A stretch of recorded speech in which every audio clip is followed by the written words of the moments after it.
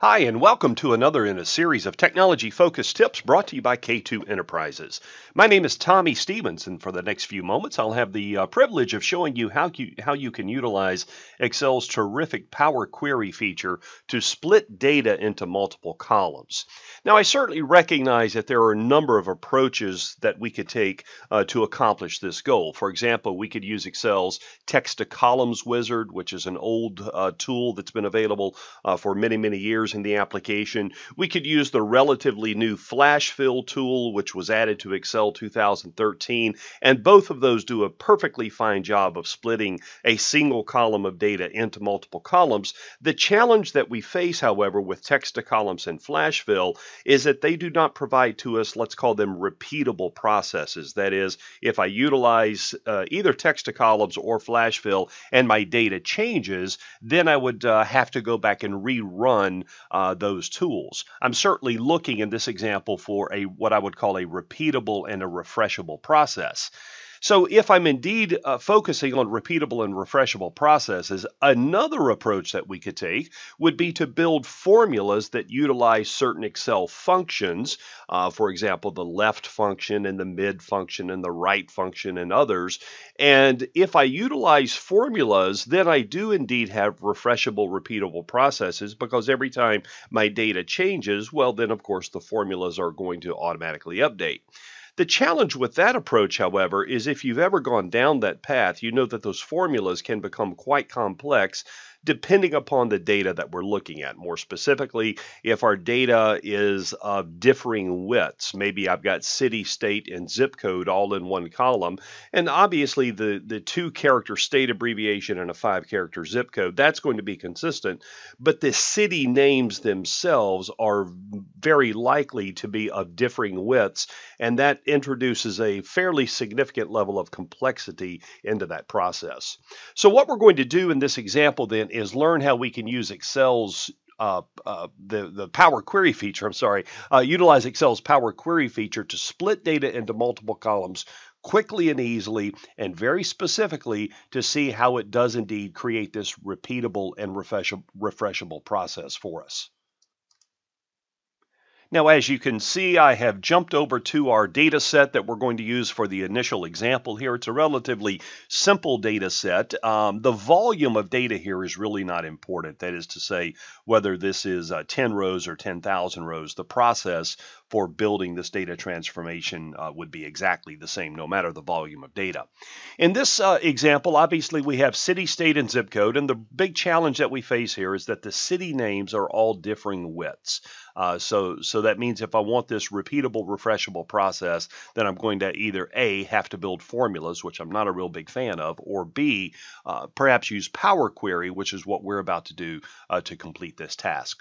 So what we will do is begin by clicking anywhere in this data set, and it's not really necessary to select the entire data set, but just click anywhere in the data set, and then notice from the Data tab of my ribbon, I am going to choose From, Table, and Range. Now that's a shortcut. I could actually get to that same option by clicking on Get Data, but since I have a shortcut available to me, I'll just go ahead and take advantage of the shortcut. And this is going to take the data and load it into Power Query, and then simultaneously also open up the Power Query editor. As you see, the Power Query editor is opening for us right now. The data just got linked into Power Query, and we're now ready to go in and begin our split processes. Now, if you'll notice on the Home tab of the Power Query ribbon, there's an option right over here entitled Split Column, and that, of course, is the option that we're going to work with. Now, in this case, we are going to choose to split the data by a delimiting character, and that delimiting character, as you see, is going to be a comma. There's certainly other options there if we needed the other options, colon, equal sign, semicolon, or we could even enter whatever the delimiting character is. But in this case, our first illustration, just simply using a comma will suffice. And we're going to say that we want to split at each occurrence of the delimiter. So if there were multiple commas in that column, it would split every time it saw an additional comma. We obviously have the option of saying leftmost or rightmost, but in this case, at each occurrence of the delimiter will suffice. When I click OK, as you will see, now our data has been split into two columns. I have one column that has the city left in it, and then a second column that has the state and the zip code. We're not done yet. We need to take that second column that has the state and the zip code in it, and we need to split that into two separate columns, one for the state and one for the zip code only.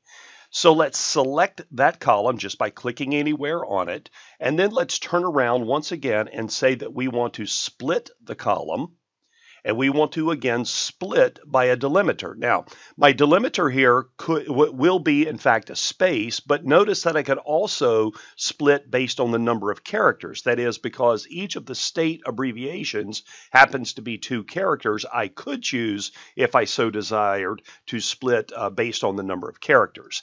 But again, in this case, we're going to say by a delimiter. So let's go in and choose that particular option.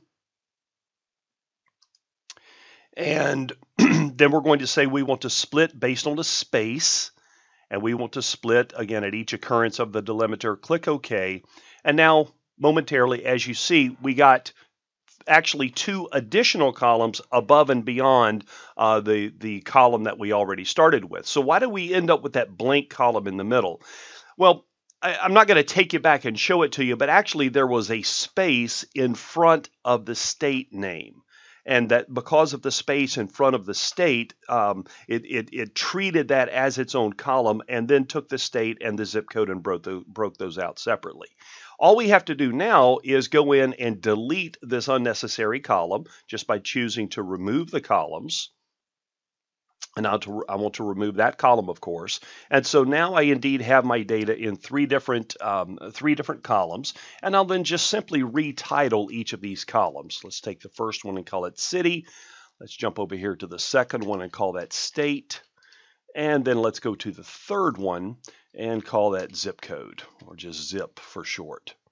Upon clicking now close and load, we see that momentarily anyway, we will see that we have our completed data transformation. There it is. Our completed data transformation such that now all of our data sits in 3 separate columns. Now, why is this approach a better approach than perhaps any of the others that we could use? Let's go back to the original data set. And in this original data set, let's now go down and take these 3 additional rows of data and let's copy and paste those, or cut and paste those, and place them into the original data set. So now my data has changed. And since the data has changed, I want my results to change. All I have to do to update my results is simply come to our results table, right-click anywhere on the results table, and click refresh. And upon doing so, now you see the advantage of this repeatable and refreshable process. We've been doing a number of videos, a number of tips on Power Query, and I hope you understand why it's one of the best tools Microsoft has ever incorporated into Excel. Very flexible, very useful. We're constantly uncovering new ways of using this tool. In this example, we're showing you how you can utilize Power Query to split data into multiple columns. I hope this has been useful for you. Please stop by our channel again at some point down the future. We're continually adding new tips, and hopefully we'll be able to provide you with some information that you're looking for. Once again, thanks for stopping by, and on behalf of everyone at K2 Enterprises, we look forward to serving you again in the very near future. Have a great day.